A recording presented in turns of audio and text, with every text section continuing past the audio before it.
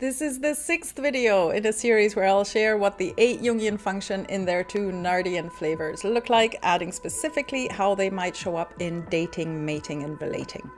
If you're watching the series, you will notice a lot of repetition, but in case this is the one and only video you watch, I want you to have all the information. So feel free to use the chapter markers from the description, but also spaced repetition, what we're doing here, is helpful in learning and remembering concepts. My main references for this video are Carl Gustav Jung and Dr. Dario Nardi. Jung was a Swiss psychiatrist who published the theory of psychological types in 1921, and Dario is a university professor, prolific researcher, and author.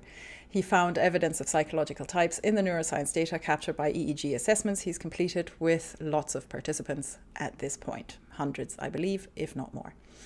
And in case we haven't met, my name is Doris Fulgrabe. I'm a certified coach with a master's in applied psychology, and I help people create happier, healthier relationships. A few caveats before we begin, just to manage expectations, and again, in case this is the only video you watch. Number one, these videos describe the functions in their purest state, but functions rarely show up in their purest state because they interact with other functions all the time. And your brain is also actually busy doing multiple other things at any given moment, like regulating your heartbeat or your respiration.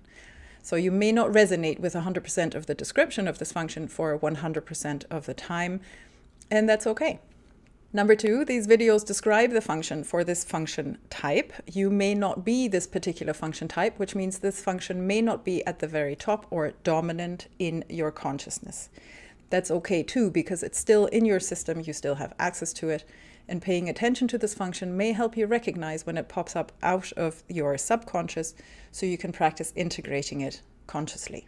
This will give you a little more control over it perhaps, and then you can reap the benefits. With that, let's move from the broad to the specific, starting with the function. Intuition, as Jung called it, or intuiting, which is also used to describe it as a process. And then the function attitude, extraverted intuiting. And then the flavor today is going to be holistic extraverted intuiting. And finally, how it shows up in dating, mating, and relating. Ready? Okay. The intuiting function is one of 2 irrational perceiving functions. Irrational because it's just about experiencing, and perceiving because that's literally what it's doing. The intuiting function helps us appreciate underlying patterns and grasp the bigger picture, which means things that go beyond the immediate senses. It gives us vivid imaginations and a curiosity about the as yet unknown. It is creative and enthusiastic, novel and original, but also ingenious and geared towards freedom. Dr. Linda Behrens describes it in the following way. Intuiting is a process of becoming aware of abstract information like symbols, conceptual patterns, and meanings. It is an intangible knowing of what something means, how it relates to something else, or what might happen. As an active perceptual process, it is more than a sixth sense. It often involves actively bringing together or forming ideas in novel ways. Sometimes this process is triggered by an external event, or sometimes this abstract information just seems to present itself to our awareness. Moving on to the function attitude, extraverted intuiting, which is the dominant function for ENFP and ENTP types. And what follows are some of Jung's descriptions, and his language from 100 years ago is a little different from how we speak today. He's quite male-centric, so he uses he, him when describing all functions that aren't feeling types. He also uses the word object to describe anything and anyone outside of you, and subject to refer to you, yourself, the person. Jung says, the intuitive is never to be found in the world of accepted reality values, but he has a keen nose for anything new and in the making. Because he is always seeking out new possibilities, stable conditions suffocate him. In other words, the opposite of concrete reality sensation or sensing types. Jung also says that extroverted intuiting types seize opportunities with extraordinary enthusiasm, only to abandon them as soon as they become known and no longer have potential for exploration or new insights. The paradox is the intuitive type thinks they have found their one thing every time until the next shiny thing or person appears.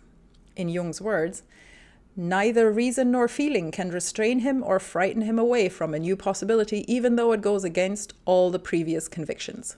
Jung continues that intuitive morality consists in a loyalty to his vision and that this type is often perceived as an unscrupulous adventurer. While men pursue their interests in business, Jung suggests that in women, the intuitive capacity shows itself in the social sphere, making connections and finding men with prospects. He says it goes without saying that such a type is uncommonly important both economically and culturally. For example, when used for good causes, extroverted intuiting is the initiator or promoter of new enterprises, the natural champion of all minorities, and his capacity to inspire courage or to kindle enthusiasm for anything new is unrivaled. If the intuition truly fuses with the ego, he brings his vision to life, presents it convincingly, and embodies it. But to do that, this type has to stay still long enough to let one vision come to fruition and not quit the newly planted field while others gather the harvest. So much for the function and the function attitude. Now we're moving into the flavor. Dr. Nardi analyzed EEG data from his participants and found two distinct brain wirings. The one we're looking at here is the holistic style, or yin, which is focused on getting input and going with the flow. It is more open-ended and looks like patience and relaxation. That's not to say it's flaky. It considers all aspects at once, which allows it to connect ideas in fresh and new ways. Its approach is bottom-up, open to discovery and synergy wherever the data might lead. And people of the style like to find new tools and solutions, and they tend to be so aware of their biases that they might lack the confidence to make a change. This style is often more auditory. It pays attention to how things are said, but also ethics, intentions, and emotions. Thinking is often figurative and might focus on identity and values, and they often describe using metaphors. In business, the style is more comfortable with an egalitarian and collaborative approach, and likely careers for those with a holistic style include creative arts, social services, humanistic pursuits, soft sciences, and multiculturalism. Dario called the holistic extroverted intuiting type the catalyst. This is not to be confused with the NF essential motivator style by Dr. Linda Behrens. Dario's holistic extroverted intuiting catalysts notice subtle patterns.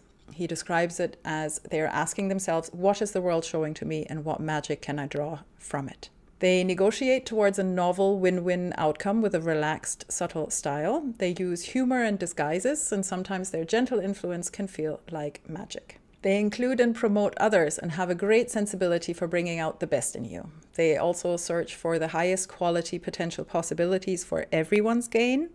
So unlike the analytic extroverted intuiting spaghetti wall technique, the holistic catalyst motto would be quality over quantity. Dario also points out that this type might get confused between ENTP and ENFP a lot because you can be a holistic NTP, and not all analytic flavors necessarily go with a thinking preference, nor are all holistic types paired with a feeling preference. So these flavors add nuance to the whole picture. In dating, you're probably attracted to the catalyst's magical je ne sais quoi and the way they make you feel like you're the only person in the room. If they're cheeky, I can imagine they love using a good pickup line, something like you, me, handcuffs, whipped cream, any questions? But they're just as likely to be a little shy at first, too.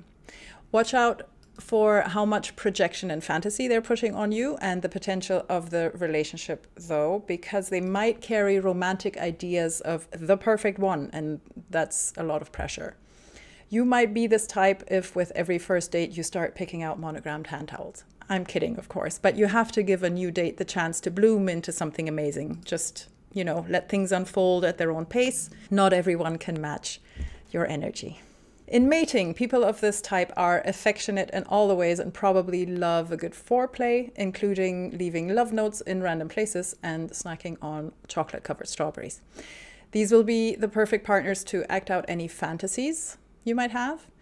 Their love of variety and open-mindedness still makes me think they'd be open to having open relationships, but it's more likely to look like a slow and deliberate polyamory than maybe the more sex-focused, open or swinging the analytic style might be into. Obviously, this all depends on maturity levels and age and, the balancing functions as well. I'm just saying, that's the vibe I get. In relating as partners, they can be so enamored with their own inner visions that they waste time daydreaming about how great things could be. They're also likely to be super supportive and the best cheerleader to have in your corner. Be prepared to communicate a lot about yourself, your needs, your dreams, and your relationship. And if you're not already emotionally savvy, you can learn a lot from the holistic, extroverted, intuiting type. Remember, this information is meant as an overview of the function and its holistic flavor. It cannot describe all the nuances or individual idiosyncrasies, but I hope you have a better idea. If you think you have the holistic flavor of extroverted intuition or a partner of that type, please leave a comment below. And thanks so much for watching. I'll see you tomorrow for analytic, introverted intuiting. Until then, feel free to check out this video next, and I'll see you there.